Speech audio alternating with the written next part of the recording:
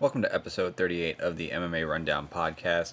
We finally have a UFC fight to preview. It's been a while. I think the last one we had was the Korean Zombie versus Frankie Edgar one, so at least now I actually have something to preview. So I'll be doing a full preview of the UFC 246 card, obviously starting with the Conor McGregor fight against Donald Cerrone. Other topics to talk about: Jessica Penne looks as though her career may be over with the UFC after a positive test from USADA, so I'll talk about that whole entire situation, what her case is, what USADA's case is, and then where I stand on that. Um, we've got Douglas Lima. There was a bit of a debate on the Joe Rogan podcast where Joe was saying that Douglas Lima is absolutely an elite quality welterweight right now, and he may even be good enough to be the champion in the UFC right now. Brendan Schaub was disagreeing. A lot of people weighed in on that, so I'll give my take on that as well. We've got Mike Perry getting in a little bit of trouble online after getting into a dust up with a 52-year-old actor. I think it's Michael Jai White. We've got Colby Covington, some news in terms of him returning to competition. There was an announcement made by his coach, Dan Lambert, that he is going to be taking a high-level grappling match. He didn't specify where it was going to be or who it was going to be against. But that information in and of itself is actually pretty interesting, given that a lot of questions around him and his return was based around a broken jaw, and you would figure with a grappling match that if your jaw is still cracked, you would not want to be doing anything like that. We've also got Ryan Hall calling out a couple big-name fighters who are both featherweights who moved down to bantamweight, and then having a bantamweight call him out, and it sounds like there's a chance that fight might be made. We've got a few fight announcements that just came across this week, and the last thing to talk about is just gonna be some wrestling updates in the NCAA Division One world with the conference season now starting to kick into gear. Big Ten season just got going this week. Had a handful of really important duels with some big match results already, so I'll recap that as well. So back to the start, we've got UFC 246, and I'll just be previewing the entire card. So we'll start with the main event with Conor McGregor versus Donald Cerrone. Talked about this fight a little bit in the past, but I'm going to talk about some other things I don't think I brought up yet. So to me, my big point with this is that for Conor, they were looking for a fight to get him back in there against someone who's got a name, someone who's highly ranked, but someone who's still like a winnable matchup for him. And to me, the Cerrone matchup is a perfect matchup for him. Obviously, when you're looking at the top 15 lightweights, there are no easy matchups there. But if you're going to try to find one that's winnable for Conor, you're going to try to find someone whose weaknesses are, are sort of opposite of Conor's strengths. So for Cowboy, his weaknesses oftentimes come in the boxing range on the feet. Conor's an excellent boxer. He tends to start slow. Conor starts incredibly fast. He's had issues with body shots in the past. Conor has an excellent front teep that he uses to work as a body shot, but he also is really good about mixing up to the head and body as well once he's in the pocket. So at least on paper, this matchup should be very winnable for Conor. And even if you think about Cowboy, think about where he's good. Very good off of his back, but you would figure that Conor's not going to take him down, and if he rocks him, he's going to be very careful about where he engages. We've seen how he handles himself against guys like Nate Diaz when he knocks them down. So I'd imagine if he does get a knockdown against Cowboy, he'll definitely survey the situation, decide whether or not he thinks that Cowboy's in a position where he's going to be able to attack him, or whether he's in a position where he can be able to get the finish. So I don't know if that's going to be a major concern for him. I don't see Cowboy pulling guard here. Cowboy has decent takedowns himself. His top game is pretty good, but a lot of what Cowboy's known for on the ground is more so his submissions off his back. Not that he can't fight off on the top. Obviously, he's got pretty good guard passing. I think in the Alex Oliveira fight, he took Oliveira down, passed his guard, and finished that either from mount or from the back. So Cowboy's capable of doing that, but I just see this fight being one where skill for skill, Conor should be able to get the win here. But Cowboy, obviously, we're talking about a guy who is a big 155er, a guy who's fighting at 170. He has a lot of power. He can knock you out with his hands. He can knock you out with his kicks. And unfortunately for him, one of his better kicks is that lead switch kick from Orthodox. So that's a left kick, which is a little bit more effective against another Orthodox fighter than it is against a Southpaw. But it can still be effective with that being said, especially if you can get Conor leaning, trying to avoid a punch. So it's not as though that weapon was taken away. I just don't think it's going to be as useful as it otherwise would be against someone in a different stance. But if I had to pick this fight, I would definitely put my money on Conor McGregor.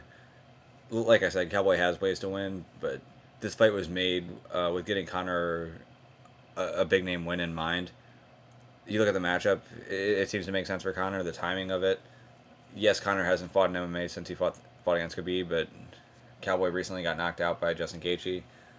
He's had a few months since then, but you'd figure that all signs are pointing towards Conor getting the win here. Now, if he does get the win, there's been plenty of talk, of course, about who does Conor fight next. For him, it's probably going to be it's probably going to be up to him, which is a good situation for him to be in. If he wants Jorge Masvidal and he calls out Masvidal, I'm sure Masvidal is going to push hard for that fight, and they're going to make it. If he wants Khabib, that one's a little bit different because we've still got 3 months until Khabib and Tony Ferguson fight. We don't know what's going to happen there. We don't know if both guys are going to make it.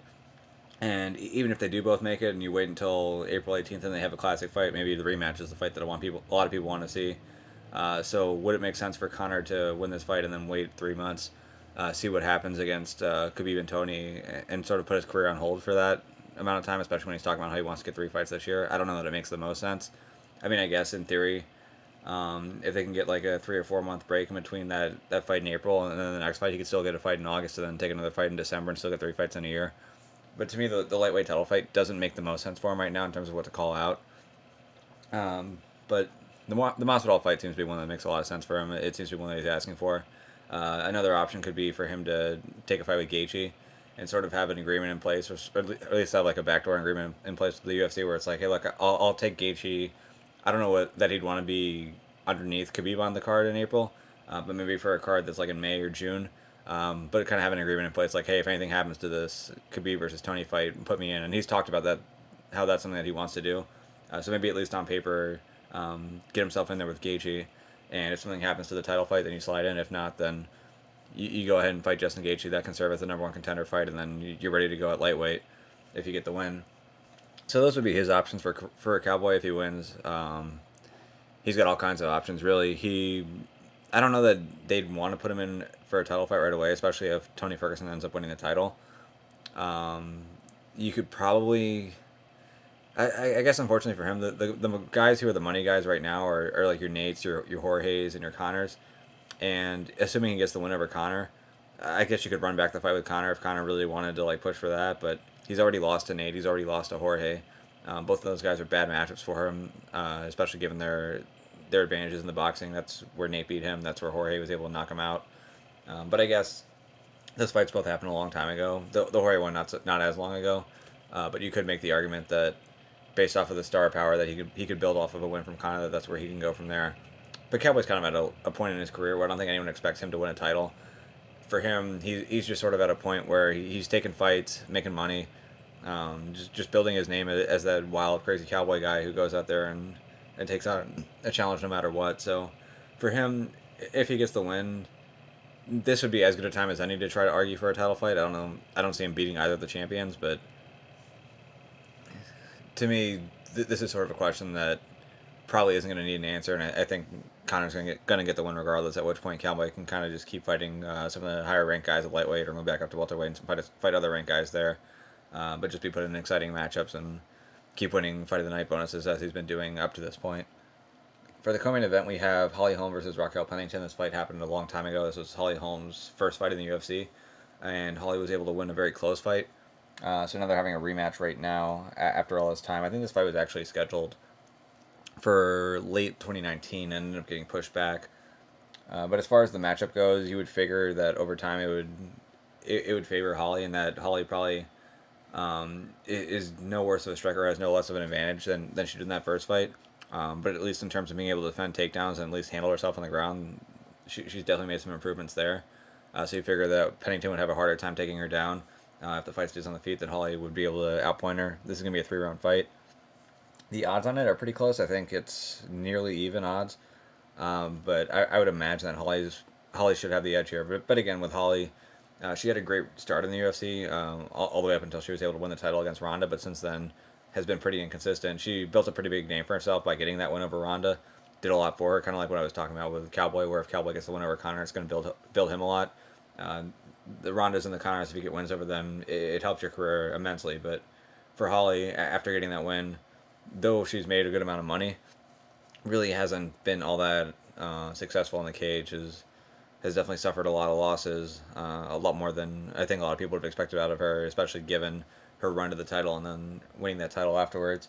But I would pick her in this particular matchup. Pennington, plus, she hasn't quite looked too good ever since that loss to Amanda Nunes. She looked pretty solid up until she got that fight. Obviously, Nunes is a tough fighter. You can't expect her to win that fight or dominate Nunes, but ever since then, I just haven't seen quite the same Pennington. The fight before that, we're going to have Alexia Oleinik versus Maurice Green. I know a good deal about Lenik. Don't know a ton about Maurice Green, so can't really pick a fight if you don't know about one of the fighters. That's kind of a key thing to know if you're gonna break down a fight. We got Claudio Gadelha versus Alexa Grasso.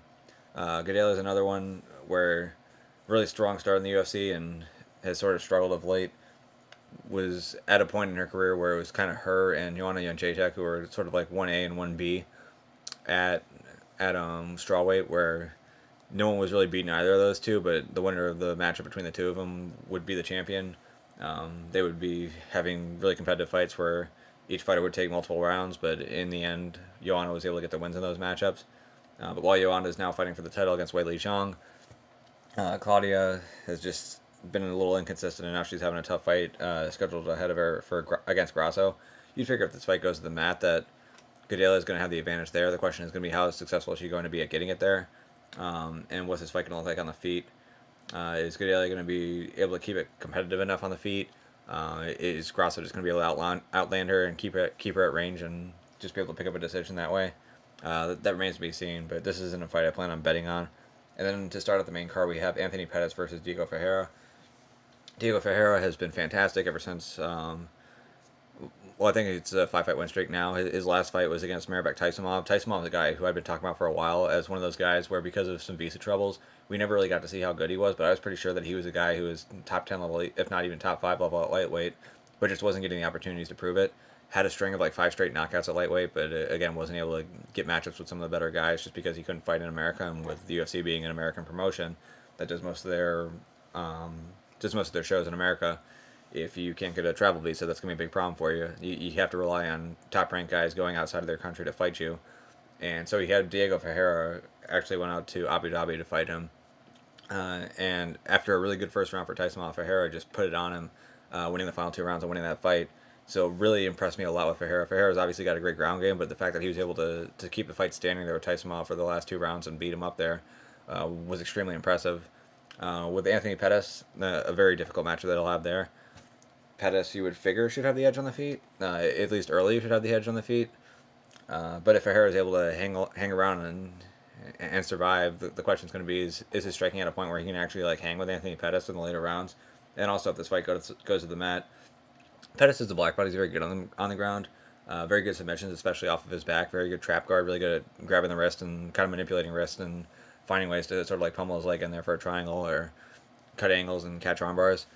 So he's got some positions that he's dangerous from, but he's also shown in past fights that he'll get his guard passed every so often and get caught in some bad spots too. And you'd figure that with a guy like Ferreira, if he's able to get some good spots on Anthony Pettis on the ground, that he'll kind of lock it down, keep it tight, and just sort of slowly advance rather than just be over aggressive and get into a scramble where Pettis gets away.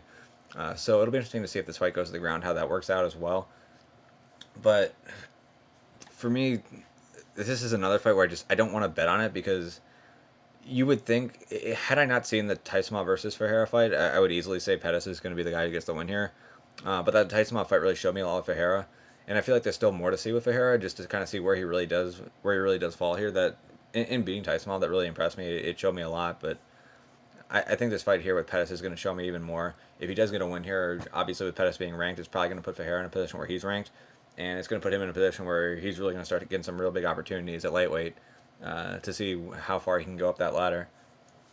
On the prelims, the prelim main event, this will be on ESPN, is going to be Roxanne Modafferi versus Macy Barber. Modafferi with a record of 23-17 versus Macy Barber, who is 8-0. Modafferi, she's gotten a lot more wins than I ever really could have imagined in the UFC. Doesn't have a ton of power on the ground. She's solid on the ground, but she's not like overwhelmingly impressive. She's been in this game probably for like 12, 15 years, if not more. Still hasn't earned her black belt, even though grappling is her strongest suit. Do I see her being able to win this fight in striking range with Macy Barber? I mean, Macy is not the most technical, but if she does land, she definitely hits pretty hard.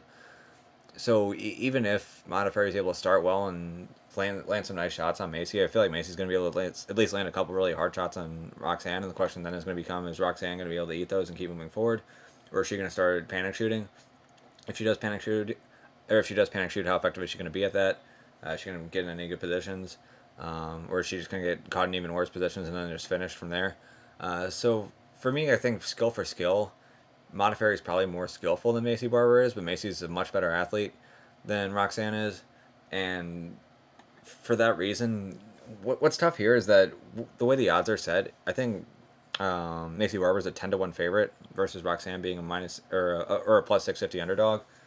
Those odds, if you're looking at it from a skill standpoint, they don't quite jive with reality. I think Modafferi is a better grappler than Macy Barber is. Um, Possibly a better striker, although she's not a great striker. But the better athlete is Macy Barber. Macy Barber seems to be a better competitor as well, and oftentimes that can go a long way. But to me, this isn't a fight where I think it's just like, oh my god, Macy Barber's going to murder her. I would probably see Macy Barber winning, but those odds are kind of at a level where I feel like it might be worthwhile just to throw a little bit on Roxanne. But with that being said, there's a difference in what I'm saying now in terms of like saying throw a little bit of money on Roxanne because I think the numbers are a little bit off and saying that I think Roxanne's going to win. I don't know that I think Roxanne's going to win. I think she has a chance to win. So I think if you're going to be given plus 650 odds, you might as well like throw $5 down or throw $10 down on it, just because you could get a good little return out of it. But I would still imagine that the athleticism here is going to play a big role, and Macy Barber is going to be able to get a win. Other prelim we have Andre Fili versus Sadiq Youssef. Fili's a really dangerous guy at featherweight. It was sort of interesting to hear Max Holloway a little while back say that of the guys he had fought at featherweight, Fili was his toughest matchup. And this was right before the Alexander Volkanovski fight that he said that. Fili's had some tough fights, had some tough losses, had that really bad knockout loss to Yair Rodriguez. So for him, it sort of remains to be seen how he'll do here. Sadiq Youssef, he's pretty good. I think because other Nigerian fighters have done really well, there's been a lot of hype around him as well, where it's kind of like, well, we see these other Nigerian fighters who are just dominating. Sadiq's from Nigeria, so therefore Sadiq's going to dominate. Sadiq's a pretty good all-around fighter, but I don't see much in watching him where it shows that he's like fantastic in any given area. Like, he can hit hard, he's got decent striking. I think he's a purple belt in jiu-jitsu, so he's got pretty solid jiu-jitsu too, pretty solid grappler. But I don't really see like one area where he's just absolutely dominant. And against a guy like Fili is also pretty good all around. So you'd figure this fight's probably going to be on the feet for the most part. I don't know that either of them have a major advantage over the other on the ground. But if this fight does stay standing, Fili's probably going to have a little bit of a range advantage. Yusuf probably a little bit of a power advantage. Trying to pick that. I'm sort of leaning Andre Fili on this one. But I've kind of gotten to the point where I don't like betting on fights if I'm not really sure about it. And this is one where I'm not really sure about it. So fights like this, I guess if the odds are just really skewed one way or the other, then you kind of throw some money on the one who you think can get you a really good return. But this doesn't seem like a really obvious choice either way for me. Then we have Drew Dober versus Nasrat Haqparast. Very intentional matchup set up here. Dober is just a huge lightweight, excellent striker. His background is from kickboxing. His decent takedown defense. Is an okay grappler, but where he really wants most fights to be is going to be on the feet. Nasrat Haqparast also enjoys being on the feet for the most part, so you're probably going to have two really high-level strikers fighting in there with 4-ounce gloves. Haqparast has been really hot of late, so it's sort of hard for me to pick against him. It's not as easy a matchup as I think some people are assuming here. If they're not too familiar with Dober, this is not going to be an easy matchup for Haqparast. Dober's a very dangerous guy. He hits incredibly hard, and he's a very good kickboxer. But I think Haqparast is going to be able to win this fight in boxing range, knock him down, and then be able to finish him on the ground. And then we have Chaz Skelly versus Grant Dawson. Don't know a lot about Grant Dawson, though he's 14-1. Chaz Skelly is 18-4. So again, if I don't know much about one fighter, it's hard to really pick a fight. Then on the ESPN Plus prelims, we have Alexa Kamer, 5-0, against Justin Ledet. I think Ledet's last fight was that 15-second loss to Johnny Walker. We've got Tim Elliott versus Askar Askarov, which is going to be a ranked flyweight fight. Elliott, I think, is number 8, and Askarov, I think, is number 10. But Askarov's got pretty good wrestling himself. Elliott's a decent wrestler. He's also got some really good chokes. So it'll be interesting to see how that goes. We've got Brian Kelleher versus O'Day Osborne. I think Osborne's coming off of the Contender Series. And then Sabina Mazo versus J.J. Aldrich. Aldrich, I might be wrong about this, but I think her last fight was a fight against Macy Barber, where she had won the first round on the feet against Barber, but got caught in the second round and finished up against the fence. And then Mazo I'm not particularly familiar with. So that covers it for UFC 246. Obviously, next week's podcast will be recapping it all. I'm sure plenty of it will be about Conor McGregor, although it is worth mentioning with this card, if anything happens to Conor or Cowboy, particularly Conor, this card is just not a very strong card top to the bottom. But again, it seems like this was a card that was made last second after Conor made it clear that he wanted to return and wanted to return in January, which is sort of weird because you'd wonder how long the UFC would have gone without fights at the start of the year. But maybe they found the January fights aren't the biggest fights for them. So next topic to talk about is going to be Jessica Penne and her battle with USADA. So she put up a really long Instagram post saying that she had previously been suspended for like 18 months for something that her doctor had given her because she had some issues with. I'm trying to think of what the word that she used was. I think it was like endocrine system issues. Um, whatever the case may be, she was having some issues with the doctor, had to help her out, and provide her with some medicine, and the medicine. I don't think it was testosterone, but I think it was something else where you have to be careful based on where they were trying to get her levels back to normal. And I think there was a possibility that in doing so they sort of like went a little bit too far with it. Either that or the medicine itself was something that was illegal. So anyway, she gets suspended 18 months, ends up missing that entire time, is looking to come back now, and again gets suspended again. And this time, she's saying that the test that she got suspended for, it was off of a tainted supplement, and that the amount that was in her system was not a performance enhancing amount, and it was sort of like in that picogram range, which is where we saw with John Jones. Not only did he get to fight, but they actually moved an entire event for him, and then sort of announced a change to the rules to say that when you kind of have amounts that are so small that they're in the picogram range, that you're not going to take these guys out. So it sounds like with her, there's concerns that they're not really consistent with how they've done this in the past with other fighters. She feels as though in order for her to fight it, it's going to cost her like $30,000 or $40,000 with attorneys, and that's money she doesn't have. And she feels like because of that, because she doesn't have the money to fight it, that effectively her career is being ended by USADA in a way that she can't even like properly defend herself. And so she made it out to sound as though USADA was really doing her wrong and doing her dirty. And USADA responded to it. And their response was not a very strong response. Their response was effectively along the lines of, well, Jessica said that we're ending her career. That's not true. She's allowed to defend herself. But her point was that she doesn't have the money to defend herself. So just because she's allowed to doesn't mean that she can or that it's feasible for her to do so. So to me, if we're going to have to like say good guy, bad guy here, it definitely seems like good guy Jessica Penne, bad guy USADA, given that USADA's main case was, well, you can defend yourself, but for her, given the money that she's made, that's not really feasible. And even still, if she's innocent, like I guess maybe you sue USADA and get the money back, but that's a really long process, and you gotta have that money up in the first place. So right now they're doing a GoFundMe to try to fund the defense, but it seems like a really bad situation that she put herself in. Now, with that being said, there have been a lot of responses to it. A lot of people, I think, have sort of felt the same way I do looking at this, where they just kind of feel like Jessica Penne is in a tough position where she can't really appropriately defend herself. But then some other people are like, oh, this is why we need to get rid of USADA. At that point, I'm a little less bullish on, because the thing with me is that with USADA, at least, when USADA suspends TJ Dillashaw because they run an EPO test and find that he's been cheating, no one's like, oh, this is why I got to get rid of USADA. As a matter of fact, most people are really happy about that. When USADA kind of screws over a fighter like this and people are like, all right, well, let's get rid of him. I would like to see it where USADA does. I don't want USADA having really negative actions, sort of like what we have with Jessica Penne, but they also have positive actions, and you kind of have to weigh the positive and the negative and determine whether or not it's worth keeping him around. Now, unfortunately for the UFC, by having USADA in the first place, by having what's considered one of the strongest drug testing companies out there, even if you have a situation like this where Jessica Penne is getting railroaded, for the UFC, like your best bet is either to like throw some money at Jessica Penne and try to like help her fight it off, or if you're going to get rid of USADA, then you're going to have to understand there's going to be a PR consequence to that, where people are going to be saying, hey, the UFC used to have really strong drug testing, but then they got rid of it, therefore everyone's on steroids now, or therefore they don't care about steroids. So by having USADA in the first place, getting rid of them is going to put them in a bad spot from a PR standpoint. And so in that way, they're sort of tied to them.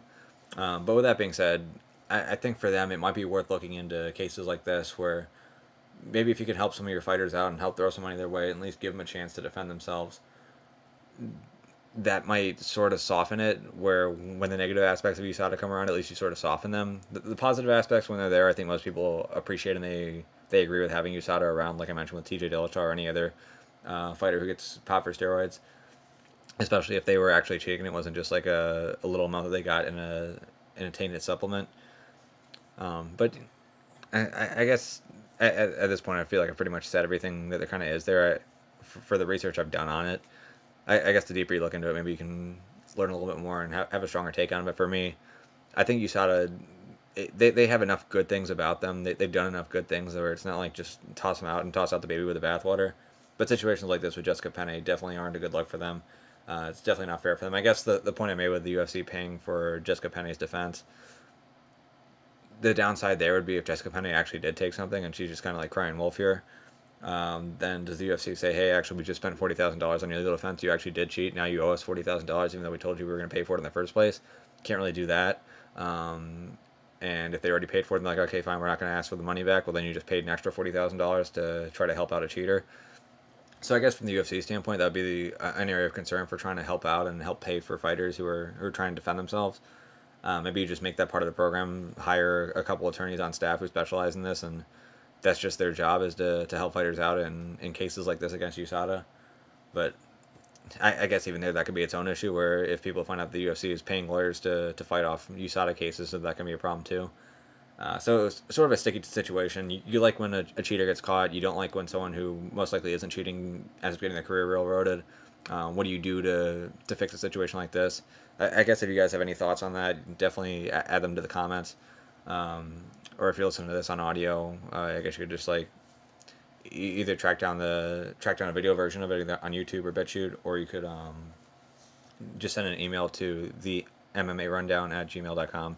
Let me know, and then I'll be sure to talk about it on the next show if I get some responses on that. Next topic to talk about, we have... page just turned. We have Douglas Lima and the JRE debate. So effectively the debate that happened is Joe Rogan and Brendan Schaub were talking about Douglas Lima and where he would stand in the UFC.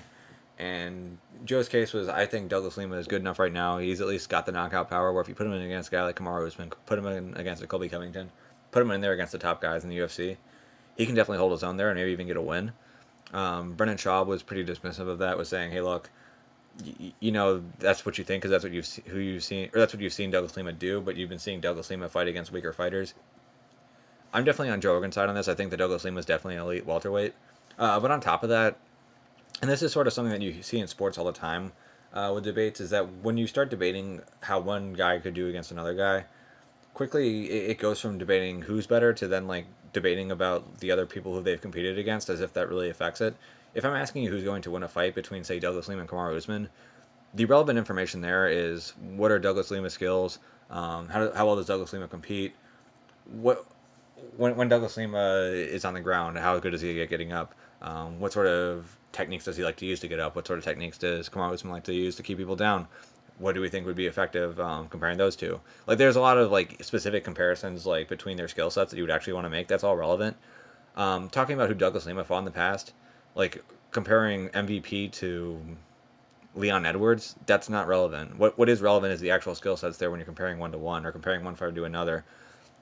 So with Brendan Schaub, when he was trying to make this comparison of like, well, look who Kamaru's fought and look who Douglas Lima's fought, that's irrelevant. It sort of reminds me of just the tired MJ versus LeBron debates where people will get to a point where they just kind of like hit an impasse on who's better between MJ and LeBron, and they start talking about, well, who's better, Hakeem Olajuwon or Tim Duncan, because these are the guys who these guys had to compete against. Like they would start just arguing about the different players who were in the league at the time rather than arguing about the skill sets of each individual player.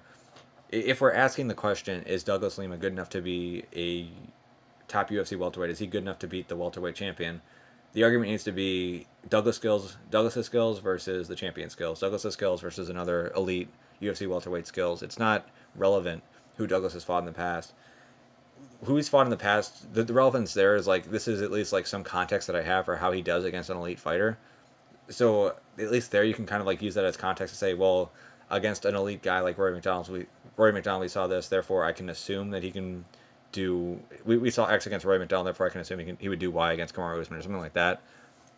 But to just make an argument, well, this guy's fought tougher guys, therefore he's better. That's not actually a legitimate argument. So that's the argument that Brendan Schaub was making, and I definitely don't agree with that. Obviously, we would have to see Douglas Lima fight against the top guys in the UFC to know how he would do against them.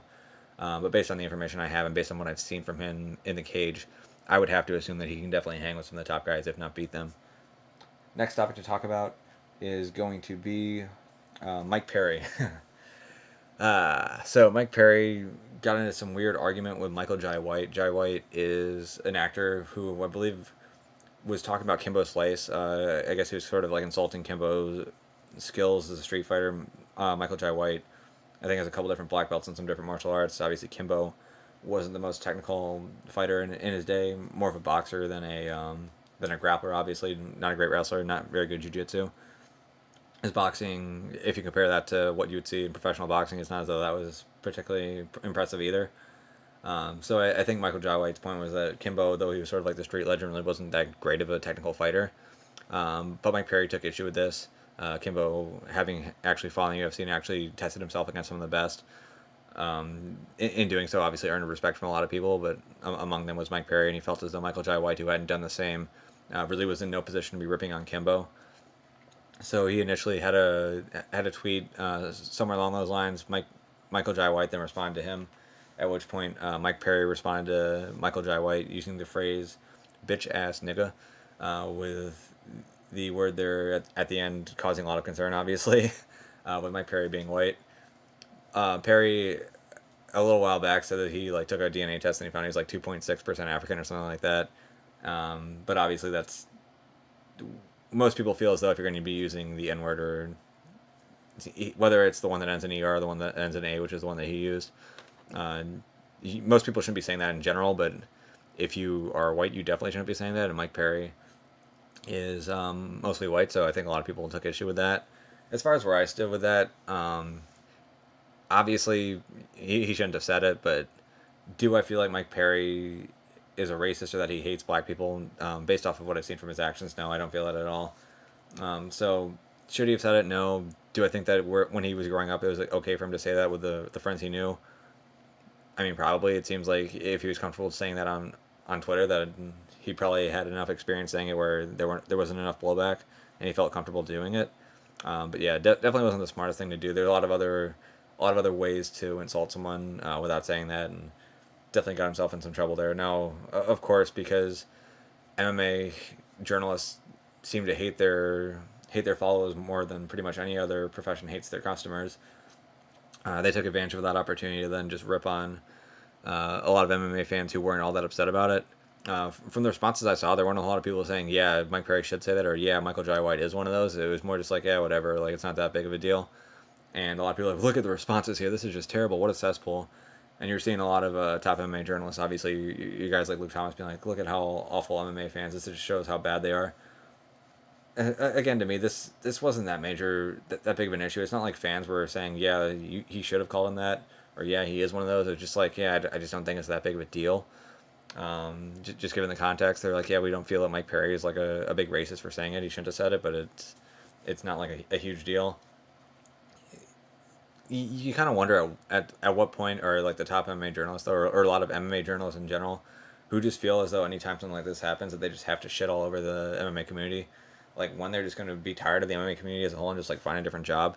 uh, I put up a tweet that was something along the lines of MMA journalists seem to hate their customers or hate the people who pay their bills more so than a prostitute hates her johns, or they complain about it more than a prostitute would complain about their johns.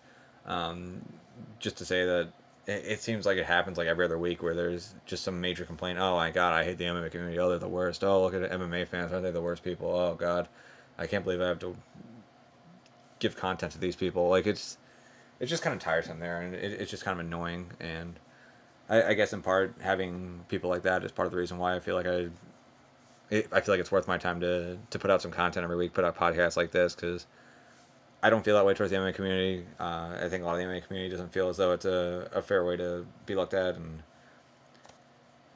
why listen to them and have them make a bunch of hot takes and have them constantly rip on people when you can just kind of be a little bit more fair-minded and just take things for what it is.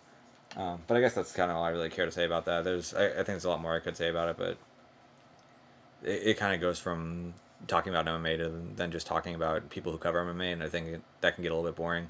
Most people who are interested in MMA don't necessarily care about the people who cover it more as much as they care about the sport itself or the storylines themselves. So I think it's time to get back to that.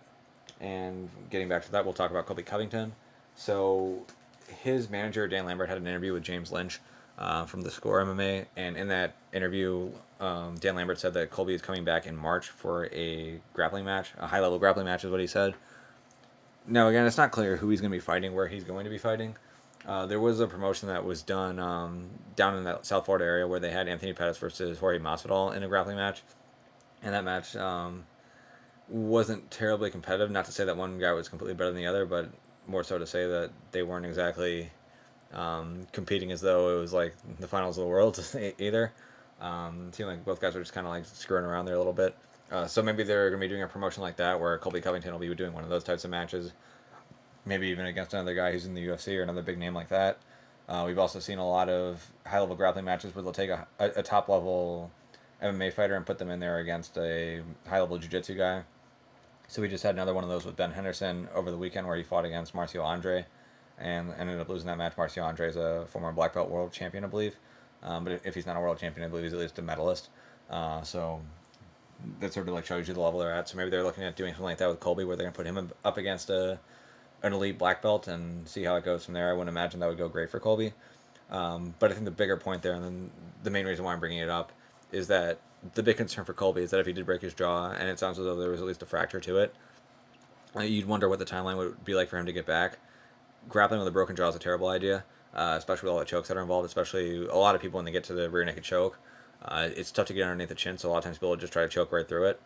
And you would imagine that if Colby's going up against a high-level jiu-jitsu guy who's able to get his back, that they're going to try to go for a choke, probably trying to choke through the chin if he doesn't give up his throat. So if the jaw is in a position where it's not necessarily safe to come back, taking a match like that in March would not be a great idea. So at least I would take that as a bright sign, or as a good sign that a comeback for him isn't all that far away. I think he's going to be returning to training in another month. So again, that seems to be pretty good news as well. I would still like to see Tyron Woodley versus Leon Edwards. I don't think that fight's been made official. We've been hearing about it all the time, but I don't think that fight has been made official yet. I think in part because we're waiting on this fight with Conor McGregor to happen, because if he ends up winning and then decides to fight Jorge Masvidal and Masvidal is out of the title picture, then you got to shuffle someone else in there for a title fight. So the division's sort of on hold right now until Cowboy and Conor fight. But there's a chance that if Tyron Woodley and Leon Edwards isn't made sometime soon, that Tyron Woodley versus Colby Covington's a fight that could be made. Maybe looking at April, May, even early June. So it seems like we're at least starting to get an idea of what a timeline for a Colby Covington comeback is like. Obviously, after that last fight, we've been wanting to know that, and it looks as though we're getting pretty close to finding out. Next topic to talk about is going to be with Ryan Hall. So he got tired of people turning down fights with him and decided that he was going to start calling people out in a very respectful manner. At that, he had like these two graphics with him and then another fighter across from him. One of them was with Jose Aldo, and then one of them was with Frankie Edgar. And then his caption was like, "Look, I'm having a hard time finding fights. You guys tend to fight anyone anywhere. I both respect you as legends. Would you guys be willing to fight?" Don't think there was a response from either Edgar or Aldo. It is worth noting that Edgar and Aldo are both fighting at 135 right now. Ryan Hall is fighting at 145. So the weight classes don't quite work out there. Aldo is obviously looking for a title fight at 135. Edgar is looking for a fight against a top contender at 135. Hopefully for him, that'll give him a chance to show that he can hang with the top guys in that division and maybe even get himself a title fight somewhere down the line. So, with that being said, I don't think either of those two fights are going to happen, but Pedro Munhoz, who is a top 10 guy at bantamweight, responded to that and said that he'd be willing to take that fight. Would it make sense for Munhoz? I mean, I guess if he's looking to move up from 135, I guess fighting a guy in Ryan Hall who's ranked at 145 would make sense. If he's just looking to go up there for a quick fight and then come back down to bantamweight, I don't know why he would do that. So I guess before this fight gets made, they'd probably have to look at what the long-term plan for each of them would be. If Munhoz, I guess for Ryan Hall, if you get a win over a ranked bantamweight and he goes back down to bantamweight, it doesn't do quite as much for you as a win over a ranked featherweight, but at least it kind of keeps you moving forward. So for him, I guess that fight makes sense. For Pedro Munhoz, I'm not sure it makes a ton of sense. But that being said, if this is a fight that is made, I would have to favor Pedro Munhoz pretty heavily.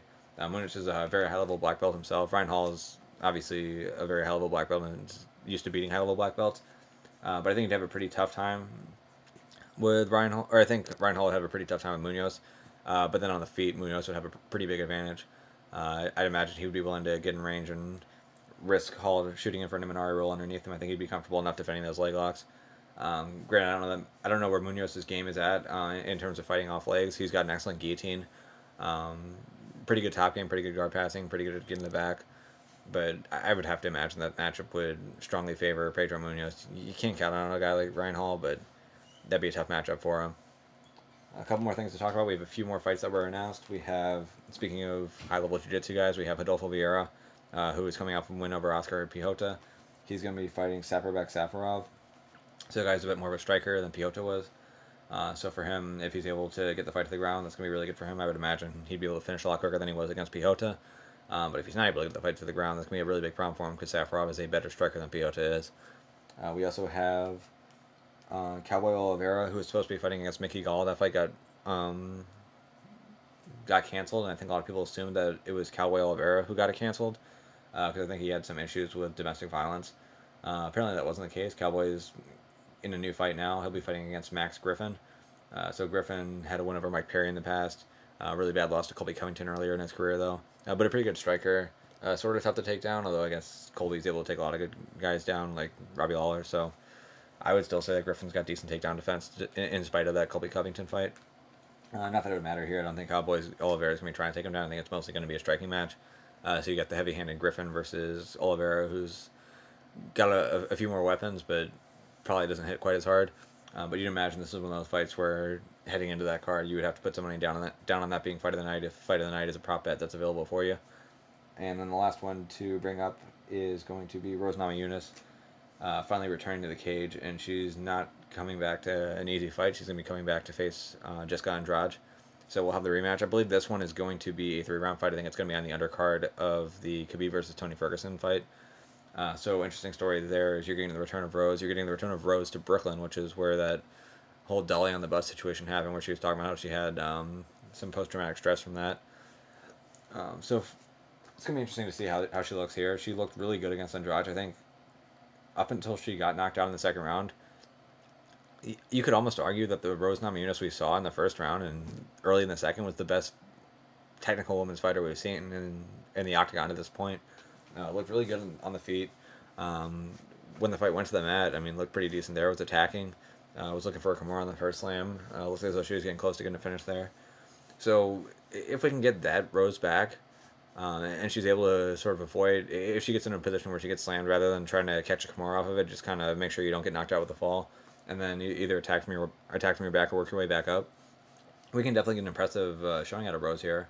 And with an impressive showing, I guess if she's really committed to the comeback, we may even see her get a title fight sometime soon as well. So this is going to be a really big fight for her, where if she can kind of pick up where she left off in that first round against Andrade, we'll probably get a great performance out of her. And I think the title fight with Weili Zhang and Joanna Jędrzejczyk will have happened by then. So if Joanna has the title at that point, maybe you argue that Rose is ready to go back and win her title back from Joanna again.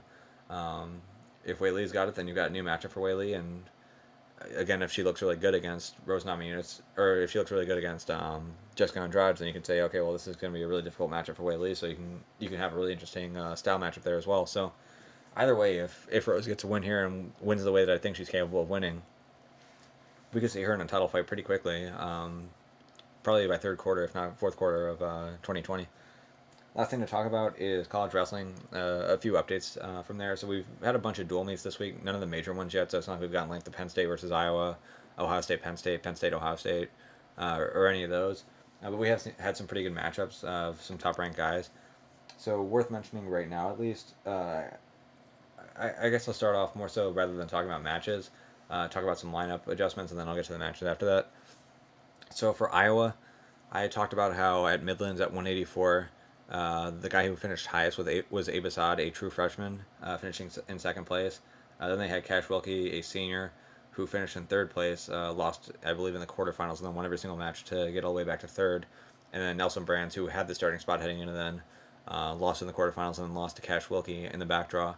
So it looked as though Wilkie was ahead of Nelson Brands for the guys who were in the current lineup. And the question would be, would Abe Assad get his red shirt pulled, and would they bring him in? And my argument was that it probably wouldn't be worth it because it's not as though he was that much better than Cash Wilkie to really justify it. But with that being said, I think for Iowa, they're looking at it from a standpoint of this is a year where we actually have a chance to win it all. Let's put our best foot forward. Don't give up a point at any weight where you don't have to. And if they feel like Abe Assad is going to give them their best chance at scoring the most points at 184, then that's the guy you go with. that logic makes sense to me. I guess the only question that I would have is, do you honestly feel that Abe Assad is going to score more than Cash Wilkie, and how sure are you of it? I believe Wilkie obviously has the win over Brands. I think Wilkie had a win over Abe Assad in the wrestle off, but when you're looking at nationals, it's not who's the best in like a in-house tournament. It's who's the best against the other guys in the country. So if you feel like the Midlands result told you that Abe Assad's going to do better against outside competition than Cash Wilkie is, then I guess you go with Abe Assad. It seems like that's the decision that was made. I don't know all the I don't know everything that the Brands brothers do know. So I guess based on the information they had, they felt that that was the right decision. Tough for me to question it, but Assad had a couple matches this weekend. Both I believe were unranked guys. Both were wins. Neither of them were bonus point wins though. Just had a 2 takedown to 0 win against Purdue today. So he's getting wins, but he's not exactly getting dominant wins. But again, it's not as though Cash Wilkie was dominating guys either. It's not as though Nelson Brands was dominating any guys either. Seems like Iowa's got 3 different guys who could be ranked in the top 15 if they were all at different schools. But only one of them can represent the Hawkeyes. Looks like Abe Assad's going to be that guy right now unless he starts losing some important matchups.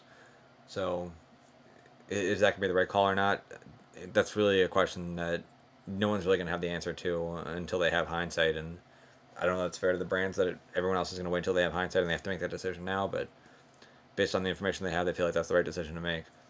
So that's Iowa looking to add some points to their overall team at nationals for Penn State, who is the team that likely would be number 2, if not number 1. They are in a position where they just lost a few points, you would assume. So they lost Anthony Cassar, their national champion heavyweight. He got injured at the U.S. Nationals, Senior Nationals. Looks like it's a shoulder injury, so he's going to be out for the year. So they're bringing in a redshirt freshman in Seth Nevels. Nevels, I believe right now, is ranked in the top 8. He'll still be able to put up some decent points for Penn State, but is he going to be able to win the national title like Cassar was? Probably not. So you're going to lose some points there from some wins. Is he going to be able to get bonus points in the same way that Cassar was able to? Probably not as well. So you would figure that at least at heavyweight, Penn State, who is already probably behind Iowa in the team race anyway, has put themselves a little bit further behind there. At 197, though, they had Kyle Cannell, who started the year ranked 3rd. Wasn't a great wrestler for most of his career, but did have a fantastic tournament a couple of years ago for Kent State. Got a couple wins over the guy who currently is number 1 in the nation at 197 and Colin Moore in that tournament. Didn't wrestle last year, came back this year, and really wasn't looking too good at the start. Well, now he's done for the year, and they're moving up Shakur Rashid back into a spot. Shakur is I believe, is a former All-American. I think was the number 2 seed last year at 184, but missed most of the season with a knee injury. Didn't have a great tournament. Don't even believe he finished as an All-American at 184. He's coming back this year. Looks like he's still dealing with some injuries. For him, you would figure that when healthy, he's definitely good enough to be an All-American and probably would have a better season than Kyle Cannella would.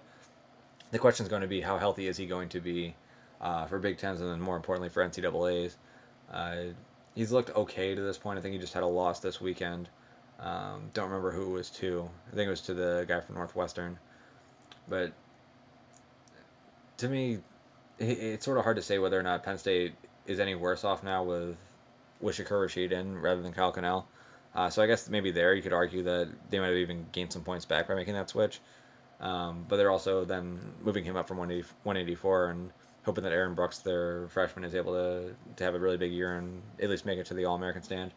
Based on his senior freestyle results, there's reason to believe that, but the folk style is a little bit different from freestyle, so it remains to be seen how good he'll be able to do the entire season and how much improvement we'll get out of him. But then as far as matches go, there were a few really big matches in the Penn State, or not the Penn State, in the Iowa versus Purdue meet.